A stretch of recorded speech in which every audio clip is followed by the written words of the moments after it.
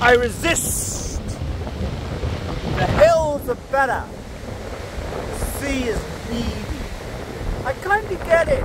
I'm beginning to like it a bit more, but it's still needy. Look at this, it's fucking needy.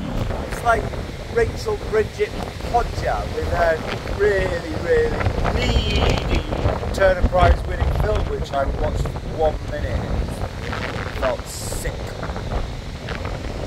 I've only seen one video material that's not needy. It's got energy. Anyway, it's needy, but it's okay. I accept it. It's got a place in this world. The clue is, you can't fucking drink it.